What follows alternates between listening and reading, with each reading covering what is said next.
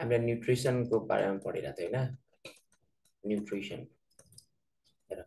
के हुन्छ भन्दाखेरि अन द बेसिस अफ न्युट्रिसनको बेसिसमा दुईटा टाइपको ब्याक्टेरिया छ एउटालाई भन्छ अटोट्रोपिक अनि उ भएर अनि अटोट्रोपिक र हेटरोट्रोपिक लेखाएर अटोट्रोपिकको पनि फोटोअटोट्रोपिक र केमोअटोट्रोपिक लेखाएको थिएन मैले ल त्यसपछि हामीले यहाँदेखि पढौँ त्यसपछि हामीले अटोट्रोपिकदेखि पढौँ है अटोट्रोपिकदेखि पढौँ फोटोअटोट्रोपिक अटोट्रोपिक भयो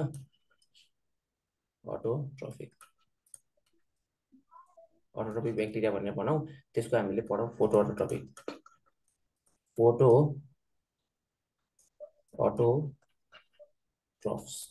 अथवा फोटोट्रोपिक ब्याक्टेरिया भन्ने पनि हुन्छ ल र फोटोअटोट्रोफ ब्याक्टेरिया कस्तो हुन्छ भन्दाखेरि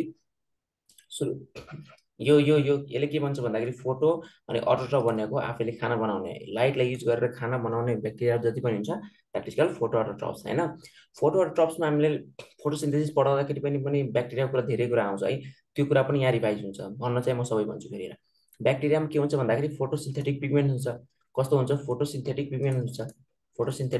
पिगमेन्ट्स हुन्छ हो किन भन त पिगमेन्ट्स हुन्छ ब्याक्टेरियामा कस्तो हुन्छ फोटोसिन्थेटिक पिगमेन्ट्स हुन्छ जुन पिगमेन्ट्सहरु चाहिँ के छ भन्दाखेरि क्लोरोफिल ए र क्लोरोफिल बी भन्ने चाहिँ यसमा हुँदैन हैन कस्तो हुन्छ भन्दाखेरि ब्याक्टेरियो क्लोरोफिल ए हुन्छ र ब्याक्टेरियो क्लोरोफिल बी हुन्छ ब्याक्टेरियो क्लोरोफिल ए ब्याक्टेरियो क्लोरोफिल बी हरु हुन्छ यस्तो हुन्छ यो मैले भनेको छु ब्याक्टेरियो chlorophyll be chlorophyll A chlorophyll be हरु चाहिँ यसमा हुँदैन अनि यसमा एनर्जी फेरि कहाँबाट अब्टेन गर्छ एनर्जी सोर्स अफ एनर्जी पनि के हो सोर्स अफ एनर्जी भनेको एनर्जीको सोर्स भनेको के हो भन त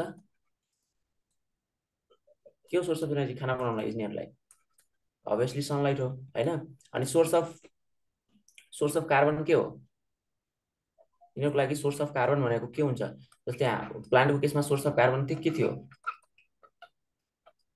कार्बनको सोर्स भनेको प्लान्टको केसमा CO2 थियो यहाँ पनि एटमोस्फेरिक CO2 नै छ एटमोस्फेरिक CO2 नै हो तर सोर्स अफ हाइड्रोजन छ नि सोर्स अफ हाइड्रोजन यसमा के हुन्छ थाहा छ ब्याक्टेरियाको केसमा H2O युज हुँदैन कि H2S हुन्छ हाइड्रोजन सल्फाइड युज हुन्छ अब H2O यदि H2O बाट अक्सिजन आउँथ्यो भने अब H2O छैन भने अब के आउँछ थाहा छ H2S छ भने के आउँछ H2S छ भने अफ कोर्स सल्फर आउँछ हो यस सो ब्याक्टेरियाले अक्सिजन जेनेरेट गर्दैन एक्सेप्ट साइनोब्याक्टेरिया भनेको ब्याक्टेरियल ग्रुपकै नै पर्छ ब्याक्टेरियामा जनरली तीनटा हुन्छ आर्किब्याक्टेरिया युब्याक्टेरिया साइनोब्याक्टेरिया भन्ने हुन्छ आर्किब्याक्टेरिया भनेको पुरानो ब्याक्टेरिया त्यसको बारेमा अहिले पढ्छौँ साइनोब्याक्टेरिया भनेको एल्गीमा पढ्छौँ हामीले बुझिरहेको छौँ युब्याक्टेरिया भनेको यो ब्याक्टेरियाहरू जुन छ नि ट्रु ब्याक्टेरियाहरू जुन छ युब्याक्टेरिया हामीले यो युब्याक्टेरियाको बारेमा पढिरहेको छौँ ल अनि H2S बाट सल्फर निस्किन्छ सो यो एन अक्सिजेनिक हुन्छ कस्तो हुन्छ भन्दाखेरि एन अक्सिजेनिक भन्नुको अर्थ हो कि अक्सिजन जेनेरेट गर्दैन अक्सिजेनिक भनेको प्लान्ट्सहरु हुन्छ कस्तो हुन्छ प्लान्ट्सहरु अथवा साइनोब्याक्टेरिया पनि अक्सिजेनिक हुन्छ है यो यसको एक्सेप्टमा भन्ने भने जस्तै अरु के भन्छ ब्याक्टेरियाबाट H2O हुँदैन H2O बाट युज गरेर O2 निकाल्दैन भने फेरि साइनोब्याक्टेरियाले BGA ले अथवा BGA भनौँ न BGA ब्लू ग्रीन एल्गीले चाहिँ के गर्छ भन्दाखेरि H2S युज गर्दैन कि H2O युज गर्छ ल बुझ्यौ अनि अक्सिजनको सट्टामा के निकाल्छ अरु ब्याक्टेरियाले सल्फर निकाल्छ भने साइनोब्याक्टेरियाले अक्सिजन निकाल्छ ब्लू ग्रीन एल्गीले नै हो हाम्रो पुरानो कन्सेप्ट अनुसार 90% के भन्छ फोटोसिन्थेसिस गराउने पढिसकेका छौँ हामीले ठीक छ ल अनि एउटा कुन यहाँ कुन पिगमेन्ट्स हुन्छ chlorophyll ब्याक्टेरियो chlorophyll A ब्याक्टेरियो chlorophyll be र ब्याक्टेरियो भेरदिन भन्ने हुन्छ ब्याक्टेरियो भेरदिन यो पनि मैले भनिसकेको छु VIRDIN है ब्याक्टेरियो भेरदिन ल यो पनि पिगमेन्ट्सहरु बुझ्यौ ल अनि यसमा मैले अगाडि नै भनिसकेको छु फोटोसिस्टम कुन प्रेजेन्ट हुन्छ फोटोसिस्टम 1 2 कुन हुन्छ प्रेजेन्ट फोटोसिस्टम 1 मात्र प्रेजेन्ट हुन्छ बुझ्यौ फोटोसिस्टम 1 मात्र प्रेजेन्ट हुन्छ तर साइनोब्याक्टेरियामा के हुन्छ साइनोब्याक्टेरियामा बोथ सिस्टम हुन्छ है बोथ PS1 र PS2 हुन्छ PS1 एन्ड PS2 यो पनि याद गर्नुपर्ने कुरा हो ब्याक्टेरियामा फोटोसिस्टम 1 मात्र हुन्छ तर साइनोब्याक्टेरियामा दुईटै हुन्छ ठीक छ ल यसको एक्जाम्पल्समा भन्नु पर्दा सल्फर पर्पल सल्फर ब्याक्टेरिया भन्न सक्छौ purple sulphur bacteria purple sulphur bacteria अर्को कुन हुन्छ ग्रीन सल्फर ब्याक्टेरिया पनि भन्न सक्छौ ग्रीन सल्फर ब्याक्टेरिया यो एक्जाम्पलमा पर्यो यसको ठीक छ ल यो भनेको यसको एक्जाम्पल पर्यो अटोट्रोफको ब्याक्टेरियाको एक्जाम्पलमा पर्यो अटोट्रोपिक ब्याक्टेरियाको एक्जाम्पलमा पर्पल सल्फर ब्याक्टेरिया र ग्रीन सल्फर ब्याक्टेरिया आखिर सल्फर ब्याक्टेरिया यसको एक्जाम्पल छ भन्ने बुझ्न पर्पल सल्फर भने पनि ग्रीन सल्फर भने पनि यसको इक्जाम्पल त्यो हो ल। अर्को चाहिँ हाम्रो बी नम्बरमा हामीले केमोअटोट्रप्स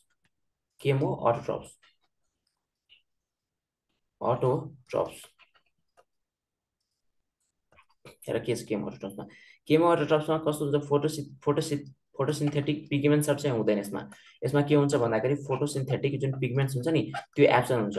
त्यो पिगमेन्ट्स केको लागि चाहिन्छ भन्दाखेरि लाइट एब्जर्बको लागि चाहिन्छ। यसको लागि लाइट यो केमो छ भनेपछि केमिकल्सलाई ब्रेकडाउन गरेर एनर्जी प्रोड्युस गर्छ। डिफ्रेन्ट केमिकल्स जस्तै एमोनियालाई ब्रेक गर्न सक्छ। त्यस्तो कुन ब्याक्टेरियाले गर्छ म अहिले भन्छु। हेर फोटोसिन्थेटिक जुन पिगमेन्ट्स हुन्छ यसमा एब्सेन्ट हुन्छ। फोटोसिन्थेटिक पिगमेन्ट्सको कामै छ लाइट एनर्जीलाई एब्जर्ब गरेर यसमा के हुन्छ भन्दाखेरि एब्सेन्ट हुन्छ भनेर लेख्नु। लाइट एनर्जीलाई युज गरेर के गर्ने केमिकल के भन्छ लाइट एनर्जीलाई युज गरेर खाना पकाउने काम गर्छ यसमा हैन। तर यसमा त लाइट एनर्जीलाई युज गर्नै पर्दैन। सो लाइट एनर्जीलाई एब्जर्ब गर्ने काम कसको हो पिगमेन्ट्सहरुको। त पिगमेन्ट्स यसमा के हुन्छ एब्सेन्ट हुन्छ। ठीक छ ल। तिनीहरुको जुन हामीले फोटोसिन्थेसिस भन्छौं यिनीहरुको लागि के भन्छ थाहा छ केमोसिन्थेसिस।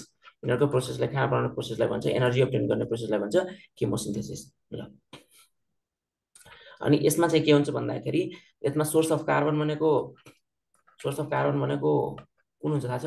सोर्स अफ कार्बन यसमा पनि एटमोस्फेरिक CO2 नै हुन्छ। एटमोस्फेरिक CO2 नै हुन्छ। सोर्स अफ एनर्जी भनेको फेरि के हुन्छ थाहा छ? सोर्स अफ एनर्जी हुन्छ के थाहा छ? Inorganic सब्स्टान्सको oxidation. यहाँ लेख्ने हो अक्सिडेसन अफ इनअर्ग्यानिक सब्स्टान्स। इनअर्ग्यानिक सब्स्टान्स भनेको जस्तै एमोनियाको अक्सिडेसन गर्न सकियो हैन। अक्सिडेसन अफ इनअर्ग्यानिक सब्स्टान्सको अक्सिडेसन गर्न सकिन्छ हैन। सो सोर्स अफ कार्बन भनेको एटमोस्फेरिक CO2 नै हुन्छ र सोर्स अफ एनर्जी भनेको फेरि अक्सिडेसन अफ इनअर्ग्यानिक सब्स्टान्स हुन्छ। यो कुरा थाहा पाइराख्ने। अनि सोर्स अफ हाइड्रोजन भनेको कुन हुन्छ फेरि? सोर्स अफ हाइड्रोजन भनेको कुन हुन्छ भन? अभियसली H2S हुन्छ। सोर्स अफ हाइड्रोजन भनेको H2S। जस्तै यसको एक्जाम्पलमा भन्ने भने यसको एक्जाम्पल्समा हामीले लेख्ने भने केमोसिन्थेटिकको एक्जाम्पलमा लेख्ने हो भने केमोसिन्थेटिक ब्याक्टेरिया अथवा केमोअटोट्रफ ब्याक्टेरियाको हामीले एक्जाम्पल लेख्ने भने केमोसिन्थेटिक नि भन्न मिल्छ है यसलाई। किनभने केमोसिन्थेटिक भन्छ त्यो फोटोसिन्थेटिक भन्छ नि त्यस्तो पनि केमोसिन्थेटिक भन्न मिल्छ। सुन सुरुमा यसको एक्जाम्पलमा पर्छ के थाहा छ? यसमा हेर कुनै ब्याक्टेरियाले के गर्छ भन्दाखेरि NH3 छ नि एमोनियाले डिफ्रेन्ट ब्याक्टेरियाले केमा चेन्ज गर्छ थाहा छ? एमोनियालाई नाइट्राइटमा चेन्ज गर्छ। नाइट्राइटमा चेन्ज गर्छ। कुनै ब्याक्टेरियाले के गरिदिन्छ भन्दाखेरि यो नाइट्राइटलाई केमा चेन्ज गर्छ थाहा छ? यो नाइट्राइटलाई केमा चेन्ज गर्छ भन्दाखेरि नाइट्रेटमा चेन्ज गर्छ। यो नाइट्रेटमा चेन्ज गर्छ।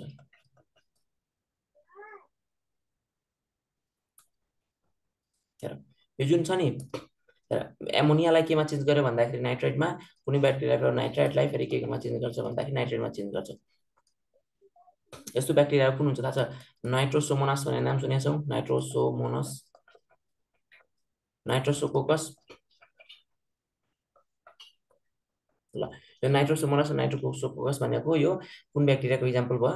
केमोसिन्थेटिक अथवा केमोअटोट्रफ ब्याक्टेरियाको इक्जाम्पल भयो। नाइट्रोसोमोनास एउटा पनि यो पनि भयो नाइट्रोसोकोकस। यो दुईटा के छ यसले के गर्छ भन्दाखेरि एमोनियालाई नाइट्रेटमा कन्भर्ट गर्छ र यहाँबाट एनर्जी पाउँछ।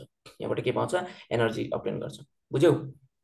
यसले पनि के गर्छ जब यो नाइट्रेटलाई केमा अक्सिडाइज गर्छ भन्दाखेरि नाइट्रेटमा अक्सिडाइज गर्छ नि त्यसले अनि के पाउँछ भन्दाखेरि एनर्जी पाउँछ। यो कुन ब्याक्टेरिया भनेको नाइट्रोब्याक्टर के हो? नाइट्रोब्याक्टर नाइट्रोसिस्टिस ल। नाइट्रोसिस्टिस ब्याक्टेरियाले के गर्छ भन्दाखेरि नाइट्राइटलाई नाइट्रेटमा कन्भर्ट गर्छ त्यहाँबाट के गर्छ? एनर्जी अब्टेन गर्छ।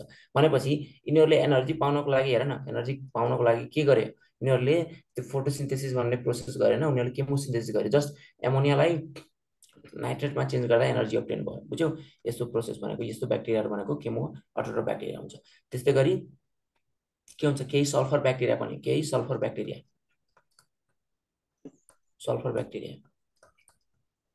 सुरुमा हामीले के हेर्यौ? नाइट्रिफाइङ ब्याक्टेरिया थियो। त्यो कुन थियो? नाइट्रिफाइङ ब्याक्टेरिया थियो। एक्जाम्पल्समा नाइट्रिफाइङ ब्याक्टेरिया यो नाइट्रिफाइङ ब्याक्टेरिया हो। यो के हो? नाइट्रिफाइङ ब्याक्टेरिया हो। यो भनेको सल्फर ब्याक्टेरिया हो। हेर सल्फर ब्याक्टेरिया भनेको कस्तो हुन्छ? हेर सल्फर ब्याक्टेरिया जुन हुन्छ नि त्यो भनेको कहाँ पाउँछ भन्दाखेरि हट स्प्रिङ जहाँ झरनाहरू हुन्छ नि झरनाहरू भएको तल्लो ठाउँमा पाउँछ। हट स्प्रिङ एन्ड ओसियनहरूमा पाउने हो। यो हट स्प्रिङ एन्ड ओसियनहरूमा त्यतिर पाउने हो। ठिक छ। यसले के गर्छ भन्दाखेरि अभियसली H2S लाई केमा अक्सिडाइज गर्छ? H2S लाई H मा अक्सिडाइज गर्छ। H2S भनेको S मा अक्सिडाइज गर्छ। यसमा अक्सिडेसन नम्बर यसको हेर्ने भने सल्फरको कति हुन्छ?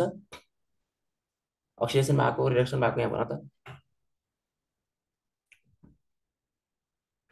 यहाँ अक्सिडेसन H2S बाट S मा जानु भनेको अक्सिडेसनको रिडक्सन हो। रिडक्सन रिडक्सन भएको भन त। अक्सिडेसन रिडक्सन हो। तिमीहरू केमिस्ट्री पढ्छौ कि पढ्दैन थाहा हुन्छ। यसको अक्सिडेसन कति हो? S को अक्सिडेसन कति हो? फटाफट भन। -2 -2 अनि यसको कति अक्सिडेसन? 0 सुन, यसको अक्सिडेसन 0 हो। यसको फ्री स्टेटमा भएको कुनै पनि एलिमेन्ट्सको 0 हुन्छ। यसमा हाइड्रोजनको +1 भयो, +1 × 2 2 भयो, यसको -2 ठिक छ। भनेपछि -2 बाट 0 मा गएको इन्क्रिज अक्सिडेसन नम्बरमा जुन इन्क्रिज हुन्छ नि त्यो भनेको अक्सिडेसन हो नि त। रिडक्सन किन भनिरहेको छु? अक्सिडेसन नम्बरको डिक्रिजमेन्ट भयो भने त्यसलाई के भन्छ बरु? त्यसलाई चाहिँ रिडक्सन भनिन्छ। सो अभियसली यहाँ के भएको छ भन्दाखेरि अक्सिडेसन भएको छ। ल यस्तो सिम्पल कुरामा धेरै टाइम लागेर बुझ्नु थियो भने सुन है त। H2S बाट S मा जानु भनेको अक्सिडेसन हो। ठिक छ। यो कुरा यहाँ यतिकै पनि हेर्न सक्छौ। पुरानो कन्सेप्ट अनुसारले हाइड्रोजन हटेको छ सो अक्सिडेसन भएको भने बुझेन। हाइड्रोजन पुरानो कन्सेप्टले के भन्छ? हाइड्रोजन एड भयो भने के भन्छ? रिडक्सन। अक्सिजन एड भयो भने अक्सिडेसन। तर नयाँ कन्सेप्ट त्यसो भन्दैन। नयाँ कन्सेप्ट इलेक्ट्रोनको कन्सेप्ट भन्छ। बुझ्यौ? हामीले यहाँ पत्ता लगाउने भनेको अक्सिडेसन नम्बरको कन्सेप्टबाट हो। ल यति कुरा हो। सल्फर ब्याक्टेरियाले के गर्छ भन्दा सल्फर यसको इक्जाम्पल भन्ने हो भने अर्को बाहेक यसको इक्जाम्पल भन्ने हो भने यो चाहिँ इक्जाम्पल छ। बेगियोटोआ के छ रे? बेगियोटोआ सल्फर ब्याक्टेरियाको इक्जाम्पल भयो। सो हामीले के पढ्यौ? हामीले पढ्यौ अटोट्रोपिक ब्याक्टेरिया। अटोट्रोपिक ब्याक्टेरियामा फोटोअटोट्रोपिक र केमोअटोट्रोपिक छ। फोटोट्रोपिकमा हामीले डिफ्रेन्ट कुराहरू पढ्यौ। त्यसमा purple sulphur bacteria, green sulphur ब्याक्टेरियाहरू पढ्यौ। ठिक छ।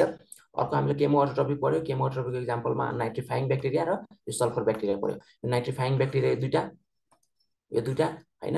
अनि अर्को कुन पढ्यो? सल्फर ब्याक्टेरिया पढ्यो। सल्फर ब्याक्टेरिया इक्जाम्पल यो छ। अब हामीले के पढ्छौँ? केमोअटोट्रोपिक पढ्छौँ। यस केमोअटोट्रोपिक पढ्छौँ हो कि हेटेरोट्रोपिक पढ्छौँ? हेटेरोट्रोपिक हामीले पढिसक्यो हैन हिजो? ए अझै पनि छ। नाइ सर पढा छैन। भर्खरै केमोअटोट्रोप पढ्नु भएको छ। आइरन ब्याक्टेरियाहरू पनि भन्नु भएको छ। केमोअटोट्रोपिक पढिसक्यो हिजो मैले। प्यारासाइटिक, स्याप्रोफाइटिक, सिम्बायोटिक भने हैन। त्यो पढ्नै पर्दैन, अलिअलि मात्र हो क्या। आइरन ब्याक्टेरिया भन्ने सुनेको छु नाम? आइरन ब्याक्टेरियाले के गर्छ भन्दाखेरि आइरन ब्याक्टेरियाले यो फेरस फर्मको आइरनलाई के गर्छ थाहा छ? फेरिक फर्ममा चेन्ज गरेर यहाँबाट एनर्जी अब्टेन गर्छ। थाहा छ? यस्तो गर्छ यिनीहरू। आइरन ब्याक्टेरिया बनेको कस्तो ठाउँमा पाउँछ? यो भनेको जहाँ चाहिँ आइरन कम्पाउन्ड्सहरू जुन ठाउँमा धेरै पाउँछ नि सो आइरन रिच वाटरमा पाउने हो। यो कस्तो पाउँछ भन्दाखेरि आइरन ब्याक्टेरिया आइरन रिच वाटरमा पाउने हो। आइरन रिच वाटरमा पाउने हो ब्याक्टेरियाहरू। यो ब्याक्टेरियाहरू आइरन रिच वाटरमा पाउँछ अनि फेरस कम्पाउन्ड्सलाई के हुन्छ? फेरिक कम्पाउन्डमा चेन्ज गरेर के गर्छ? एनर्जी अब्टेन गर्छ। ठिक छ। Iron bacteria. त्यसै हामी सल्फर ब्याक्टेरिया भन्ने सल्फर भन्छौँ। मिथेन ब्याक्टेरिया भनेर मिथेन ब्याक्टेरियाले के गर्छ होला भन त? मिथेन ब्याक्टेरियाले के गर्छ? CH4 लाई, यो भनेको मिथेनलाई सोर्स अफ कार्बन र हाइड्रोजनको रूपमा युज गर्छ। बुझ्यौ? कार्बन र हाइड्रोजनको रूपमा युज गर्छ यसलाई। ठिक छ। अनि के गर्छ भन्दाखेरि एनर्जी प्रड्युस गर्छ। यहाँ मिथेनबाट एनर्जी अब्टेन गर्छ। मिथेनबाट के गर्छ भन्दाखेरि एनर्जी अब्टेन गर्छ। जस्तै यसको इक्जाम्पलमा हामीले भन्ने भने यसको इक्जाम्पलमा मिथामोनास भनेको यसको इक्जाम्पलमा पर्यो। ठिक छ।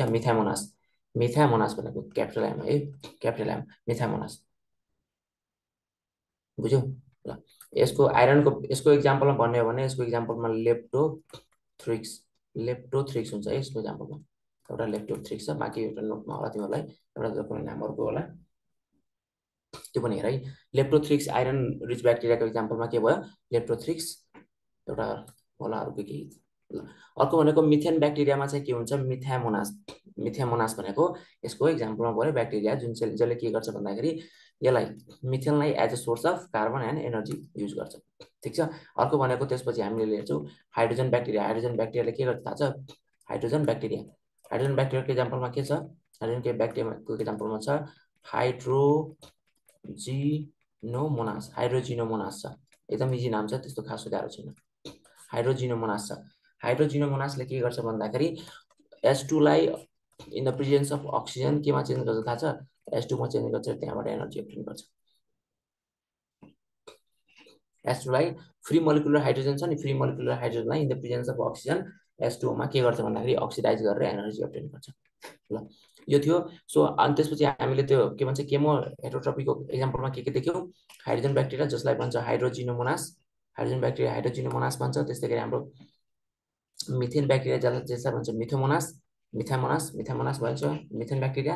आइरन ब्याक्टेरियालाई जस्तै लेप्टोथ्रिक्सहरू भयो यो जो आइरन रिच कम्पाउन्ड्समा आइरन रिच वाटरमा पाइन्छ भनेपछि जुनमा चाहिँ फेरस कम्पाउन्डलाई फेरिक कम्पाउन्डमा चेन्ज गर्छ। यो गाह्रो कुरा छैन है। मैले हेटरोट्रोपिक हिजो भनिसकेको छु प्यारासाइटिक सेप्रोफाइटिक र सिम्बायोटिक हुन्छ। प्यारासाइटिक त पुरै ब्याक्टेरियाहरू कति हुन्छ त्यो त हामीलाई थाहा छँदैछ धेरै डिजिज कज गर्छ त्यो तिनीहरू प्यारासाइटिक भयो। सेप्रोफाइटिक भनेको डेड एन्ड डिकेइङ अर्ग्यानिक म्याटर्सलाई बाट खाना अब्टेन गर्ने न्युट्रिसन अब्टेन गर्ने। सिम्बायोटिक भनेको जस्तो राइजोबियम भन्यो एजोब्याक्टरहरू भन्यो त्यस्तोहरू छ नाइट्रोसोमोनासहरू। ल